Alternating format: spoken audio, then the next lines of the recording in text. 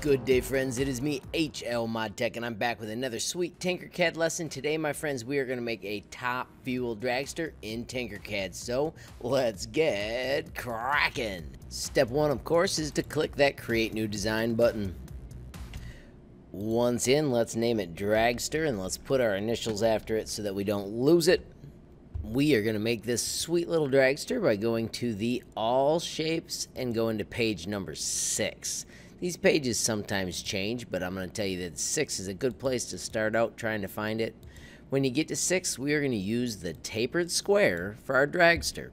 Now, if you've never seen a dragster, we are trying to make this little critter right here as fast as we can, yet also giving you the ability to make it awesome. Start by typing your numbers in. We are going to go 100 high and press enter. Give it time to draw. It does take a moment. And then we're going to make the back 16 and 16. To make it look more like these dragsters, I'll show them to you again. We are going to lay it on its side. Remember, we can zoom out just a little bit so we can see that corner. And then when you rotate, if you stay close to the shape, it just snaps to those sweet little tick marks. Press the letter D and you can drop it to the ground. We want to raise it up off the ground just a little, so let's do the 5mm nudge. Hold down Control and tap that up arrow twice so that it's raised off the ground. This also lets us change our slope a little, so now let's change it a few degrees so that it slopes even more downward and actually appears pretty straight.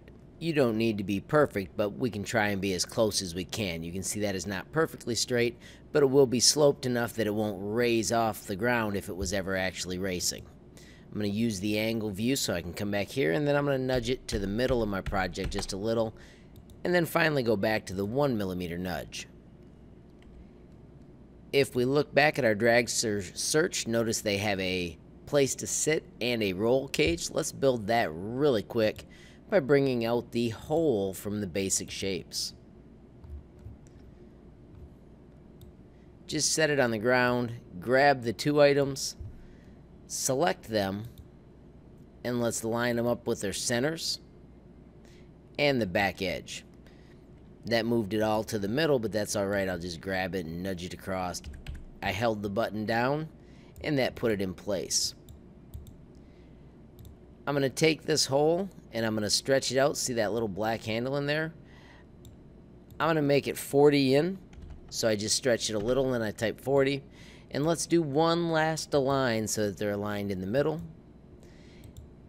And then I'm going to raise the seating area up by doing Control up.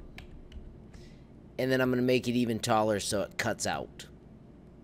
So that's going to be where the person sits in my dragster. With those 2 pieces in place, let's group them. And boom, we have started to create our awesome dragster. You can choose to make these as real as you want. I'm going to choose to just have fun with it. So right now I'm bringing out a wheel. Since it is a wheel, I'm going to make it super round. Since it's a dragster wheel, I'm going to give it a bevel of 2. And when I press enter, you'll see that starts to look a bit like a rounded wheel. I'm going to hold down shift and I'm going to stretch it out until it's at least 35, 36. But I'm going to make it thinner. So that's what my dragster wheel is going to look like. I'm going to make it black. Let's stand it up on its side, remembering that if you stay close to the shape, it's easy to use those tick marks.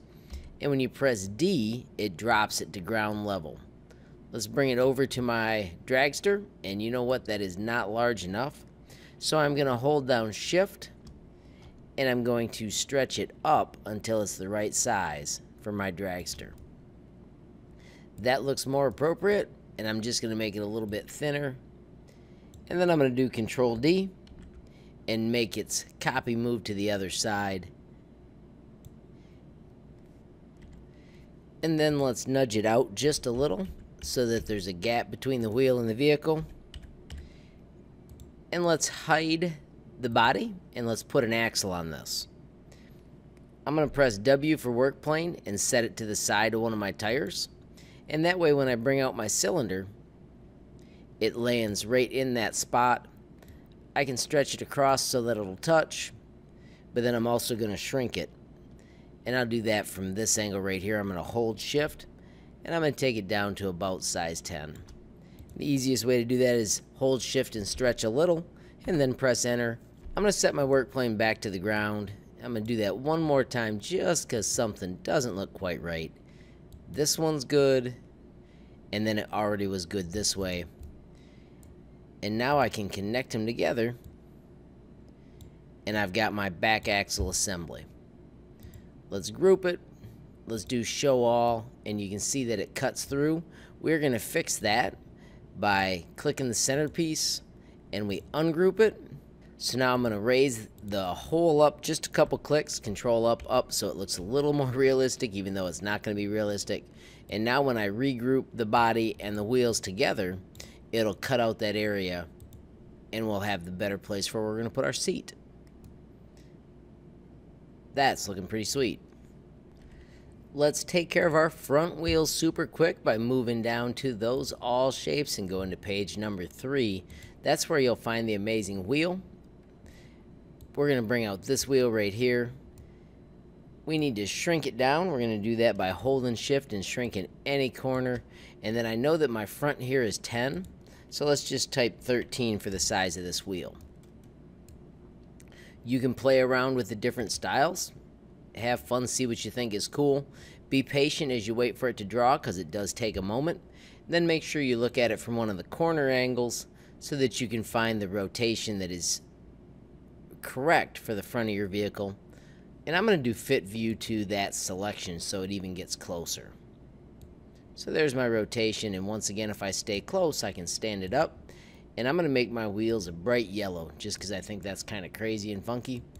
Go back to home view, and now I can use the arrow keys to nudge them into place. If you want it to nudge a little faster, you can switch your grid to 5. Don't forget to press D to drop it to the correct height, and then get it in place where you think it should be. I'm going to fit view to that selection again, and I'm going to decide that my wheels need to be quite a bit larger.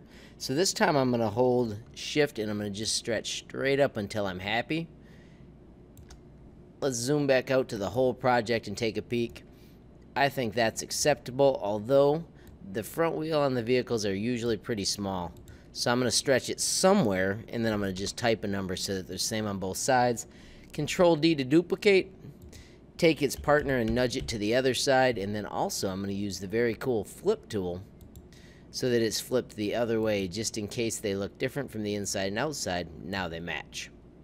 Let's zoom into those shapes using fit view to selection. Press W for your work plane, and let's draw the cool little axle.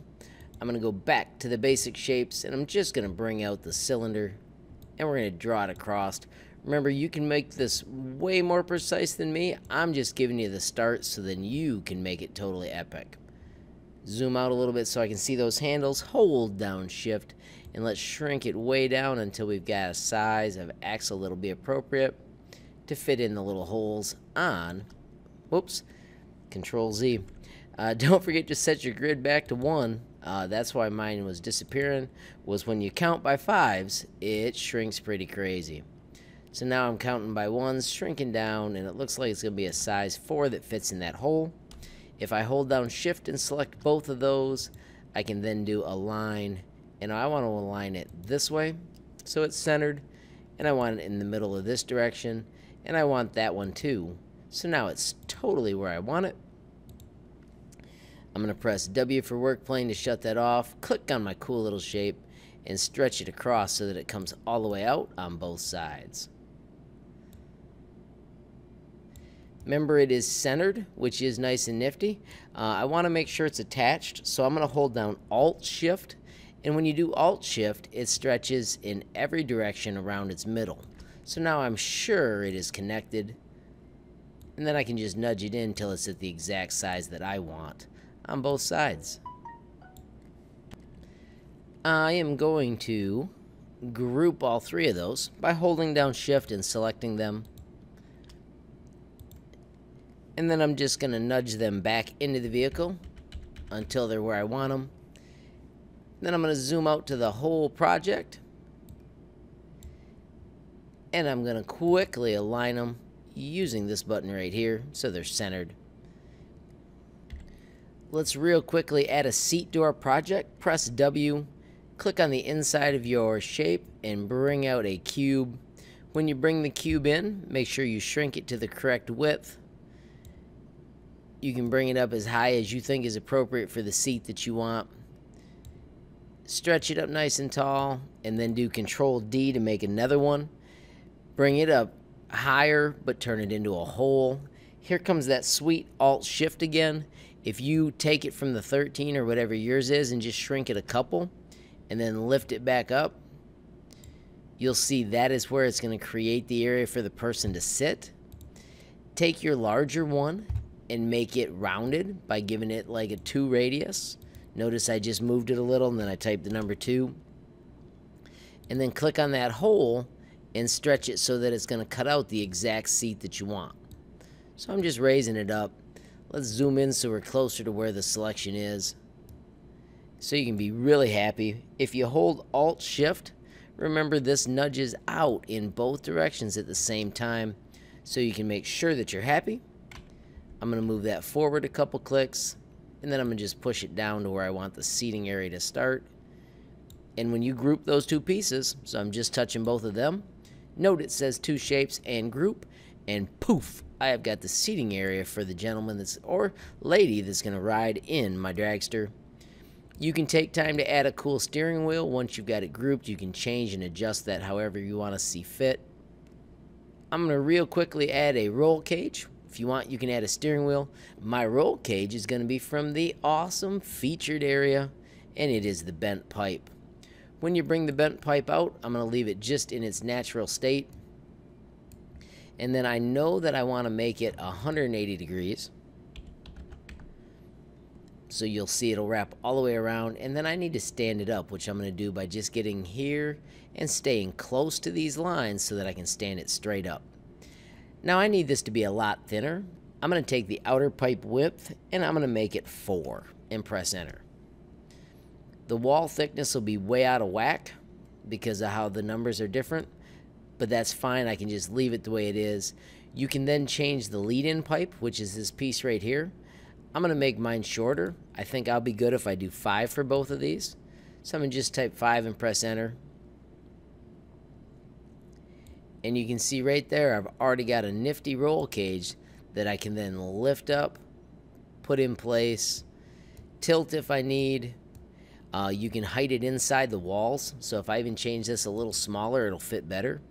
So I'm going to change it to 2.5 and press enter. And now I can grab this and rotate it so it's perfect. If I do Control D, I've got a clone of it. I'm going to take the clone and nudge it a little bit over.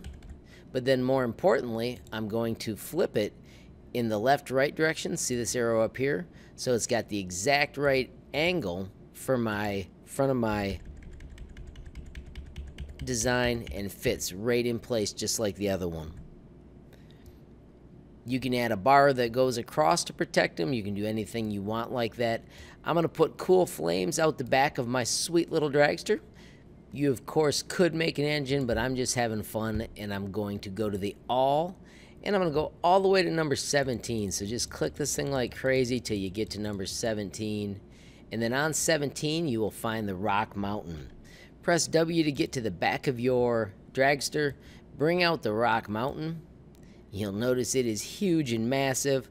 I'm going to scroll out to full view so I can see it better. And this Rock Mountain is going to be my flames because I'm going to make it a bright orange. I'm going to hold down Shift and shrink it. And then I'm going to just pull it to that center area. And if you turn it and stretch it out, it actually kind of looks like flames coming out of your sweet little dragster. Tilted it a little bit of an angle because they seem to always have the flames blasting up. I'm going to do Control D to have one orange, and I'm going to have another one right beside it that's red. And I'm going to take them and adjust them just a little bit so they're coming at 2 different colors or 2 different angles. And then I'm going to take those 2 bits of flame and I'm going to look from above so I'm touching both of them. And I'm going to do Control D again. This can slow your computer down, but the effect is so cool. It is pretty darn worth it. I'm going to do flip so I'm sure that they're at the right angle. You can see there is the side-to-side flip, so it's poking out the other way. And let's look at that from the side. We'll hit W for work plane, give it time to render, and I've got sweet flames coming out the back of my dragster. Alright friends, so you can see that I dropped a little HLModTech on both sides using the text option. And then I'm just going to pick a number of degrees that I think is perfect for my shape. And I'm going to do that for the other side as well. Trying to keep them close to the same. Remember, this is just for fun. And then if you click on your shape and have the blue background, you can do that left arrow to nudge it in so that it sticks out the exact amount that you want. And then of course when you group everything, don't forget to turn on your multicolor so it's one awesome piece. So there's my group. Wait for it to finish grouping, and when it finally does, hit that multicolor to bring back all your cool creations. Friends, if you are in my class, make sure you turn in a screenshot of your cool one. If you're out on the internet and you want to share, make sure you share it with us at HLModTech on Facebook, Instagram, or Twitter. You can also just add a comment at HLModTech.com. So friends, if you enjoyed the video, please hit that like button. If you've got a question, comment, or a suggestion, add it down below. If you haven't hit that subscribe yet, what are you waiting for? Smash that subscribe button. And last but not least, hit the notification bell if you want to be the first to know when there's a brand new video from me, HLModTech. Thanks for watching. Have a great day.